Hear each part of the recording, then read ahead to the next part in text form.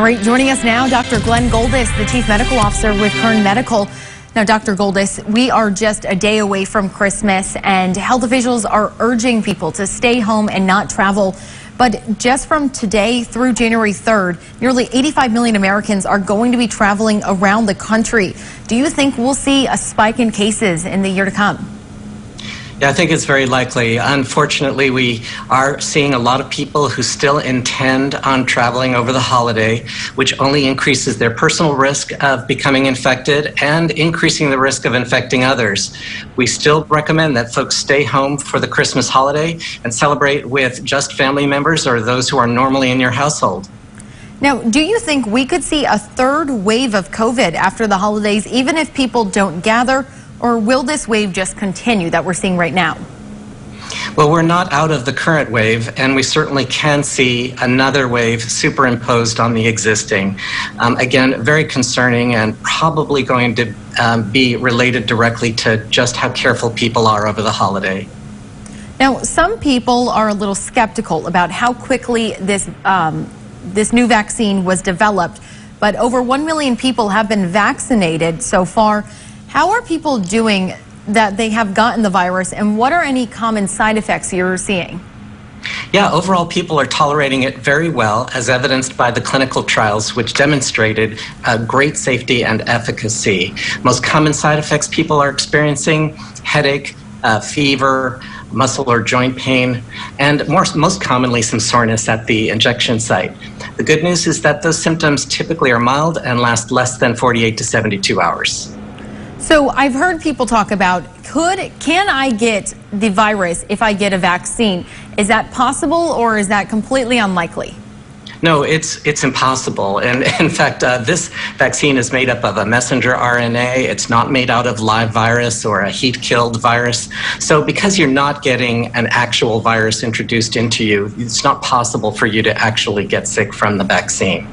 Now, staying with the virus, just say I got my first dose of the vaccine from Pfizer, and then could I get my second dose from the Moderna vaccine? Well, there's currently no recommendation regarding safety or efficacy if you should somehow receive vaccine from two different manufacturers. So we're currently recommending that you complete your two-shot series using the same manufacturer's vaccine only.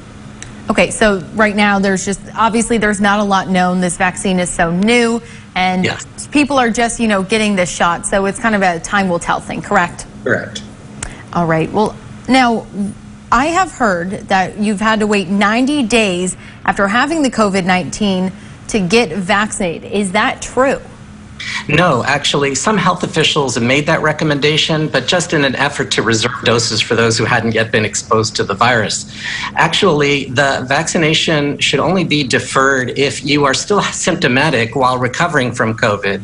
And then in one other special circumstance where, say, you were sick with COVID and you happen to receive convalescent plasma or monoclonal antibody, if you received those treatments, then yes, wait 90 days. But otherwise, no reason to wait or defer unless you're actively symptomatic.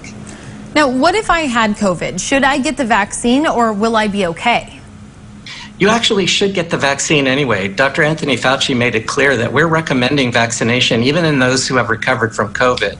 And the reason is that you may not have a fully immune response to your infection, and you still may be shedding virus actively and could theoretically be transmissible to others. So it's best that you get vaccinated even if you've had the disease. Obviously, this is so new, but is this going to be a vaccine that we need to get once a year, kind of like the flu shot? Yeah, well, time will tell. We actually still don't know just how long immunity is conferred for individuals who receive vaccine. We have good data for 2 months after vaccination and less data after that. We'll have to see now as time goes by just how protective the vaccine is. It is likely, however, according to health experts, that vaccination immunity will last probably at least a year. And so if a booster is needed down the road, it will probably be at least a year later. Okay. Now, Dr. Goldis, very quickly, Christmas is a day away. People may be gathering. What is your biggest piece of advice that you want to offer to them? Oh, please just stay home, take care of yourselves, make sure you're wearing a mask when you go out into a social setting, try to minimize exposure to anyone you're not already familiar with or who isn't already living in your household. I urge everyone to just please stay safe and enjoy the holiday. All great information. Thank you so much, Dr. Goldis, and you have a very Merry Christmas, okay? Thank you. Same to you. All right, thank you.